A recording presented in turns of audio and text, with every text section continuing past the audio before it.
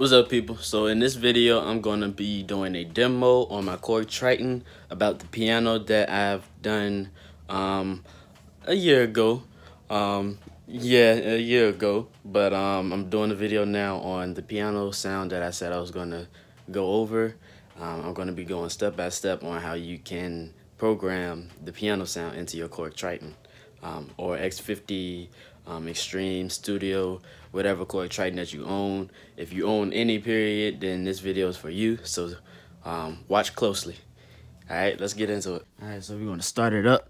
I have both workstations. I have the Korg Triton MIDI'd in from my MM8, so I'm going to be playing like the sounds and stuff on the keys on my 88 key.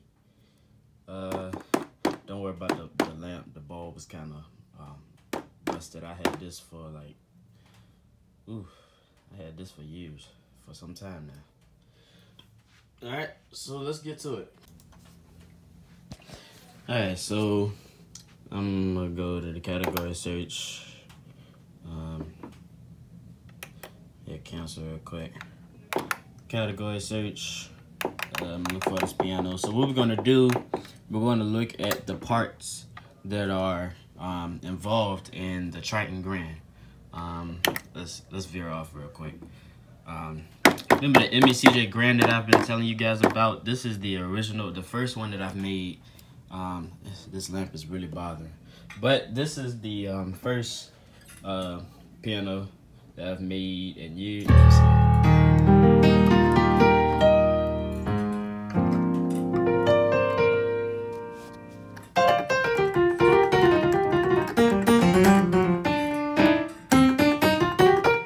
Yeah, so that's that.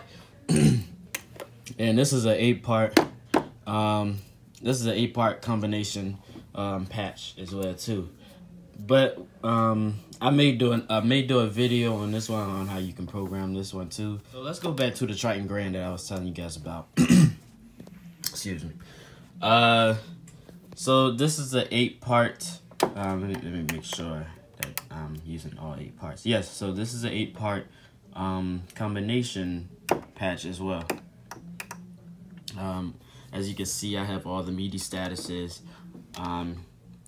initiated from 1 through 8, and both oscillators on each program are being used.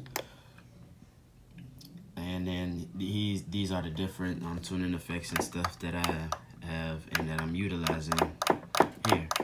So let me go back and let's look at the kind of patches that we're using. Matter of fact, let's take a listen real quick.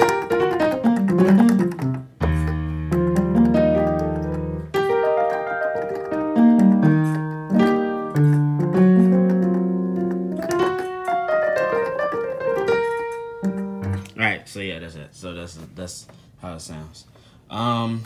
So the patches, the kind of patches that we're using are just, look at this, the default acoustic piano that comes with the Triton Grand. I'm sorry, the Korg Triton LE. These are just the default piano patches.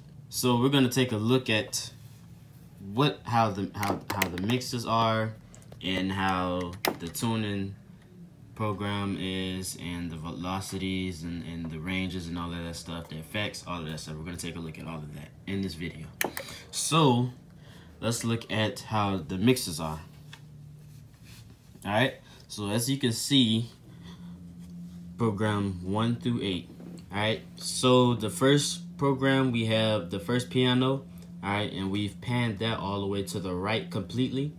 The second one, matter of fact, let me solo it so that you know. Let me see, let me touch the keyboard. Okay, so that's the lower range. This is the lower range. Alright, so we've panned that to the right completely. Okay, yeah, so it ends at B. Alright, the volume is up all the way on that one. So let's go to the second program. That's to the right completely. the volume is at 90.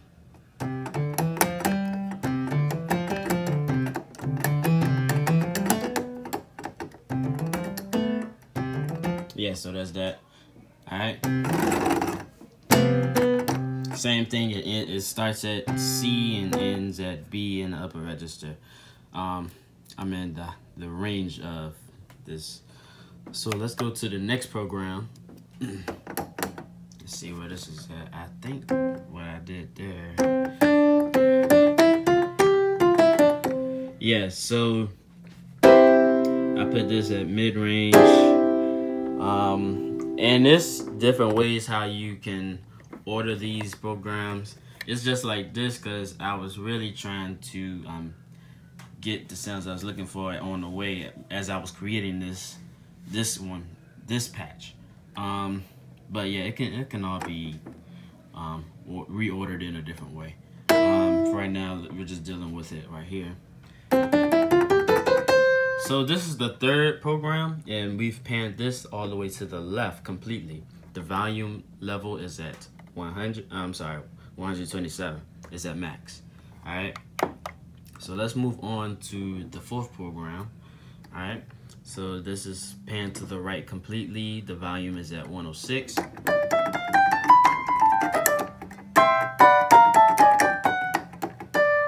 So it's starting at D. So it's starting at D, and I think it's moving throughout the rest of the upper register of the piano. Yep. All right, so that's the first four. Let's go to the second four. All right, so this one is the fifth program. The volume level is at max, and the pan level is to the left completely.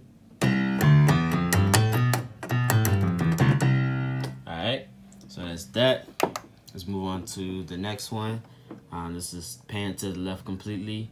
Volume level is one down from, it's descended down by one volume level from max. We have 126. So about the same ranges as how the first four. So about the same ranges as the first four. Let's go to the next one. Yep, same range. Let's look at that. That's program 7. That's panned to the right completely. The volume level is at 118. All right, and the last program is panned all the way to the left completely, and the volume level is 84.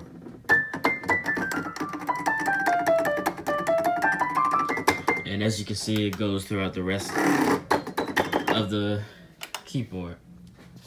All right, so we got the volume levels, and we've said that the programs are just the default acoustic pianos that comes with the Korg Triton. All right, so now we're gonna take a look at the parameters and see what we're working with here. I've went over the first parameter, that all programs are initiated, and that the MIDI number, the MIDI channels are at 1. Let's see here. Let's go to the oscillators. We have all the programs. The force oscillator modes are just as it is. If it's in program mode, the oscillator select, we're using both oscillators of the patch in each program. All right, so let's go to the portamento. There's nothing being done there. So let's go to the pitch. There's a lot of modifications that's been done to that in the combination mode. All right, I should have said we're in combination mode too, just to let you guys know. So we're in combination mode. The first program is as is, and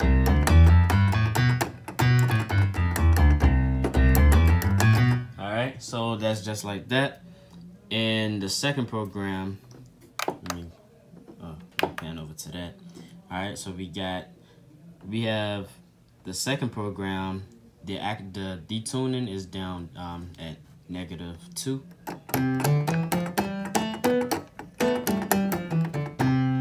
All right.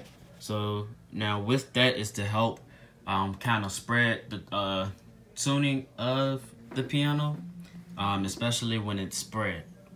All right. So that's to help with that a little bit. With this piano, it definitely helps to do such a thing, to help give it a more widened spread tone. Let's go on to the next program. Same thing, we have that at -2.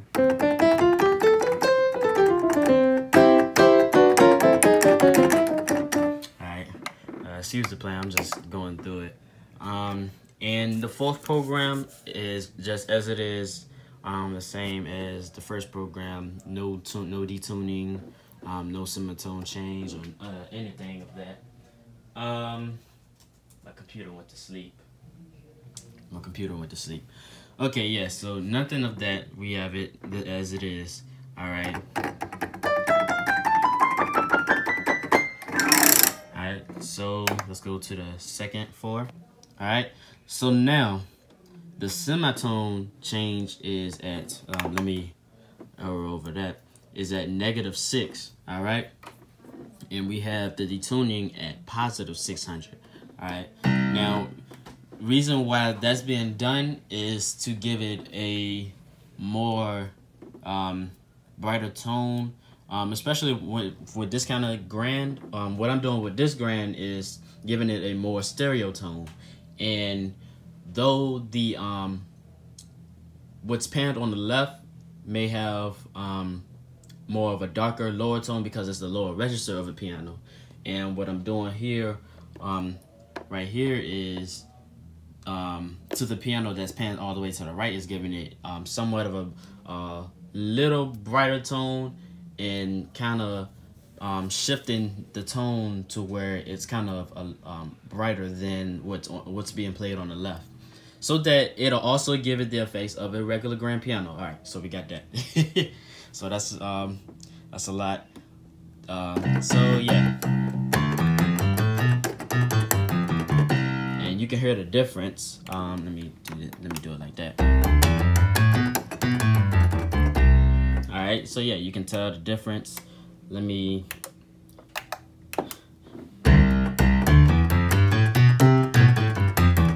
Alright, so they just played together. So yeah, it's for that purpose. Alright, so going back to that, the fifth program, the semitone is at -6, and the detuning is at 600. Alright, so let's move on to the next one. We're moving to program 6. I'm sorry, I said program 6. Program 5 was what we changed. So now moving on to program 6. The semitone is at -6, and the actual detuning is at 601. All right, so let me locate that.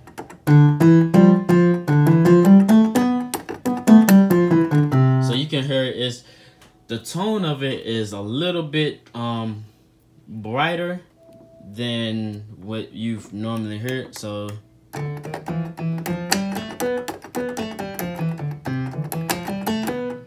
you can tell the difference. So let me play them together. Let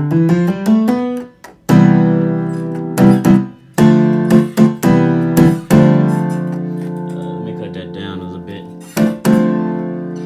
There we go.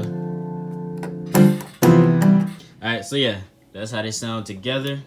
And the reason still stands why I do them like that.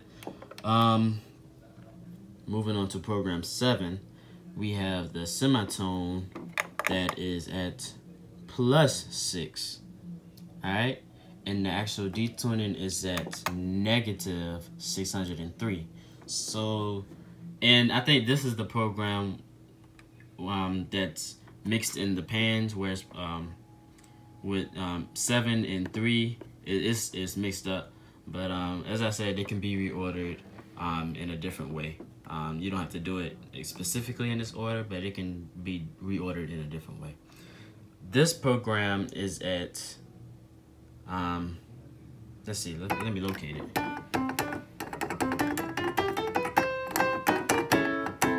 So it's to give it a warmer tone and giving it some definition. So that's 7. Let's hear 3. So right here, yeah. So right in this area is where the tone and the warmth comes in at.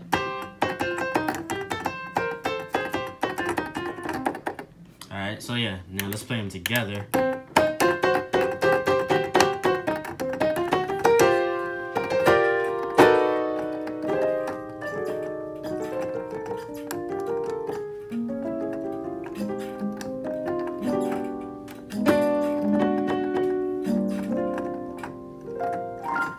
Alright, so that's how it sounds when it's played together. Alright, let's move on to the next one. We have at program 8, the actual semitone is at +5 and the detuning is at -500. Alright.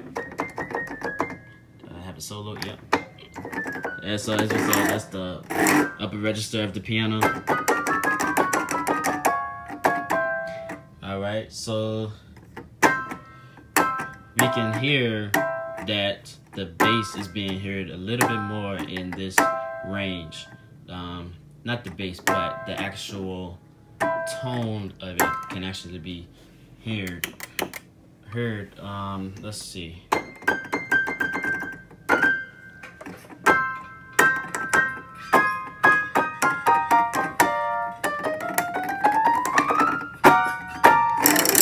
Yep, so that's how it sounds together. So yeah, that's pretty much what I got going on right here. Alright, so let me go ahead and unsolo the timbres. So yeah, this is what we have going on in the first edited parameter 1 of the menu. Alright, so as you can see. Alright, now let's go down. Let's see what we got going on down here. Normally with parameter 2 is normally just dealing with delays and stuff. As you can see, it's labeled there.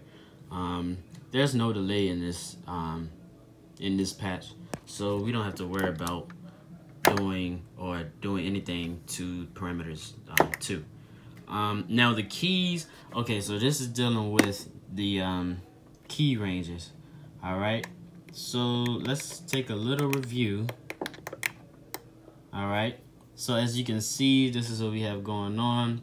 The first 2 is the first and the 5th program.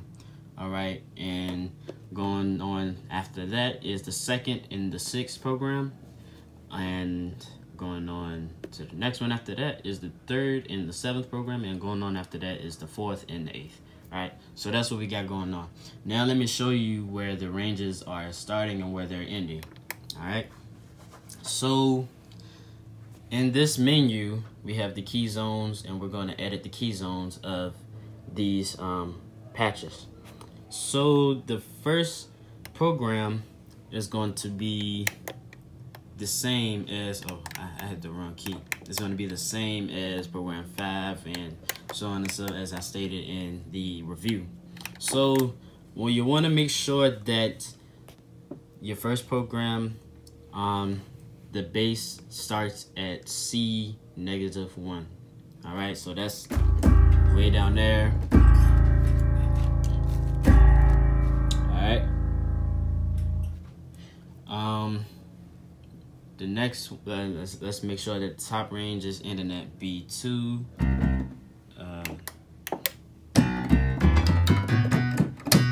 Which is right here. All right. And what you do there, you make sure that that's the same. You make sure that program 5 is the same as program 1 after you moved the key zones. Now let's move on to the next program. All right. Now the second program starts at C3 and it's going to end at B3. All right. Now what you do, you make sure that program 6 is the same, and then you move on. All right. Program 3, C#. Okay, so I'm starting at the top. Let's start at the bottom range. you have the C4 and the C#5.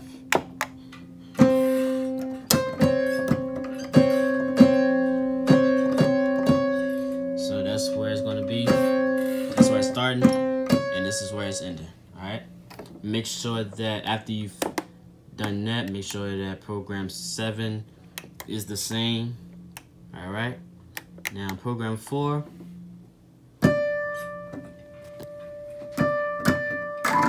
And that starts at D5 and goes throughout the entire keyboard, upper range of the keyboard. And you make sure that program 8 is the same as that as well. So after you've done that, let's take a look and see what else we got going on here. We have velocities. We don't really have much of any velocities, any different velocities. Pretty much the same thing throughout the entire program. Let's check the MIDIs. Let's see what kind of different changes we got. So everything is checked here. Aftertouch, all of that, damper. There shouldn't be any effects there. The damper is the sustain. We're gonna we got that checked all the way through. The portamental switch. Okay, so nothing different there. Let's move on to the next ones. Okay, so now with this switch here, I'm sorry, my computer went to sleep again. So with this switch here, it is dealing with this thing. All right, so this chord, my keyboard, just has a pitch bend and the modulation problem. So I don't even have to touch it. It'll like kind of do a pitch bend or some crazy pitch bend by itself. So what I did there on here is deselect each and every box because I don't want it changing pitches on me as I'm performing with this piano patch. So that's very imperative to make sure that you deselect every box, all right, that's in this menu right here, and also in this menu as well. All right, so the Edit-Midi, the filter number 2, make sure that each and every one of these boxes are deselected in both menus. All right, let's move on to the next thing. All right, so this is the real-time control. This is mainly dealing with if you have each and every one of these things assigned and everything. Well, really just you can only assign in the B bank, but normally you wouldn't have to really worry about that unless if you're having troubles. If you're having like some shortage troubles, then you can deselect each and every one of these boxes too. Let's move on to the next one. All right, this is switch 1 and switch 2. Now, I'm using switch 1 and switch 2 as my octave down and octave up button. All right, so for example, oh, wait. Okay, there we go. So none of these are selected. Now, if I go to select the first one, which is my octave down,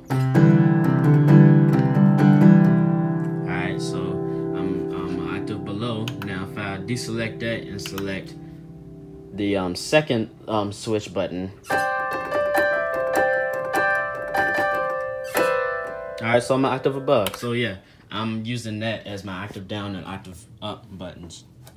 Alright, so if you want to do that, you can leave each and every one of these boxes selected. And the foot pedal and switch control normally what represents your soft pedal. If you have the foot pedal or switch assigned as that in the global settings, the other control changes really doesn't really matter at this point. And that's what we have going on. So we just went over this area with the parameters, the keys, and the velocities, and we went over the MIDIs.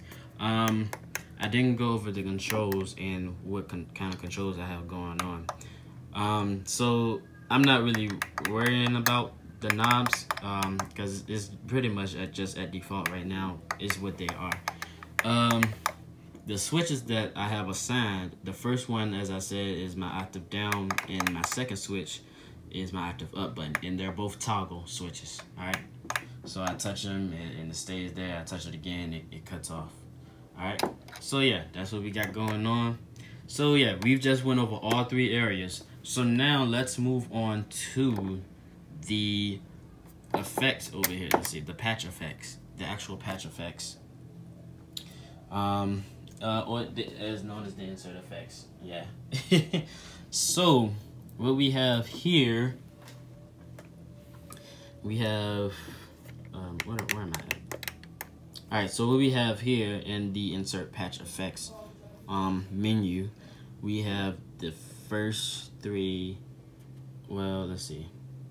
We have 1, 2, 3, and 5, 6, 7 just going through as through the left and the right without any effects. We have the second, let's see.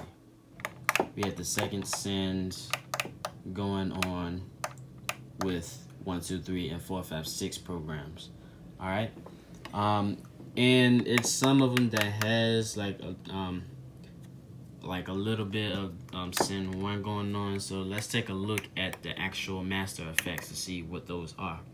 Okay, so the first one is the stereographic 7 EQ, and then the second one is the reverb hall.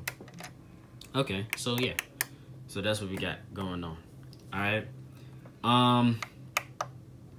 So we have these. We've already went over that. Now 4 and 8 are the ones that has the insert effects going on, and let's review what that insert effect is. And again, it's another stereo graphic 7 EQ, 7 bar EQ. Let's see. Now what we have here, we have the type of it is the second preset of the 7 EQ, and we've trimmed it down, and it's at 69. We got the effect going in all the way on the insert effect, and there's no special things going on here, which is why it's off. All right, so now this is normal. 320 hertz is normal. We have 630 hertz. We have that up at 7 point, yeah, just at plus 7.0. All right. Moving on after that is the 1.12. All right, let's see. We got plus 12.5. All right, and I'm gonna just try to move along through this. The next one is the 3.2. We got negative 9.0. All right. The next one is the 8, and you got negative 18.0. All right. All right, and the last one is the 18, and you have plus 18.0. All right. And as I said before, only programs 4 and 8 are using this insert effect, which gives it that tone, more of a tone that I was talking about, where it sounds thin at the top, and it barely cuts through. So that's the reasoning for it. That's the reasoning behind all of this. All right. So that's what we got going on. Let's take a look back at what we got. So we got 4 and 8 just going through that. And for the insert effect itself, the actual send, we have 67% of it, which is the reverb hall. So we got some of that going through it. And that's what we have. All right, the master effects. Let's take a look at that, and let's take a look at how much we have of the first effect that we have, which is the 7 graphic EQ, the stereo. We got 79 percent amount of it, and then we have the reverb hall, and we have just 3 going through that. All right, let's take a look at the first insert effect that's on the master effect. All right, so the preset is at WAD 1, and I've modified it again. The only things that changed is the 220 hertz, and you got the 15.0. Moving on to that is the 500 hertz. You have, let's see, yeah, that's a 5. I almost thought it was a 9. 5.0. Moving on, you got 1. You got 8 plus 18. And moving on, this one is just negative 1.5, which is the 2.5. All right. Moving on to the 6.3, you got negative 4.0. And then the last one is 16, and you only have plus 5 going through that. All right, and nothing in this term, this is just all the way what it is. All right, and with the reverb hall, I think I just left it like the preset. I think it's just as it is. But if you want to look at it, excuse me, but if you want to look at it, this is what I have going with it. All right, so that's that. Now let's look at the master EQ. All right, so the low cutoff, we have 120. All right, and the gain of that is 15.0. All right, now let me kind of move through with that. You have the mid cutoff, and that's at 1.70. All right, and then right here we have it at 8.5, and then the gain of the mid cutoff is 8.5 as well. All right, now the high cutoff is at 8.30. All right, and the gain of that is 18.0. All right, that's what we got going on. So let's see here. We took a look at these 3 sections, and we looked at the insert effect and the master effect. All right, so let's play it. Let's hear how it sounds. This is the Triton Grand, everybody, and I'm gonna play through it a little bit so you can see how it sounds.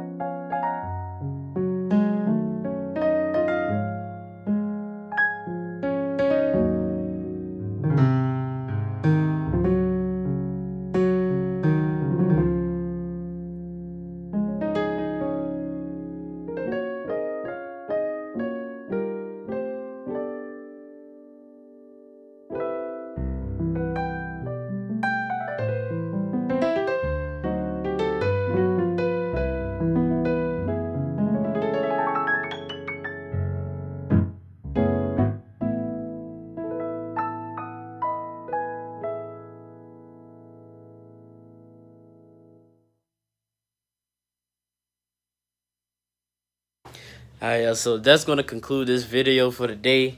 That's gonna conclude this video for this Triton Grand. I hope you've enjoyed it, and there's gonna be more videos coming soon, and I'm going to do another video on the other Grand that I've done. However, this one may be, I don't know, just be on the lookout for another demo that may be coming up for the Korg Triton. Stay tuned as well, because I have some more patches. I have two synth pad patches that I was going to show you guys, and I haven't forgot about that as well too. So I'm going to be doing more sound demos on that, and there's a few more other sounds that I have in here. I've been doing a lot of work on this one. Since I had it for years. Why not just dig into it and just see what you can get out of it, right? So I'm gonna show you guys all the other kind of sounds. There's a lot of stuff up there. All the other kind of sounds that I have in the Korg Triton. So stay tuned for that, and I'm looking forward to hearing from you guys in the comment section. Let me know what you guys think about it. All right. Thank you guys for tuning in, and I'll see you guys again.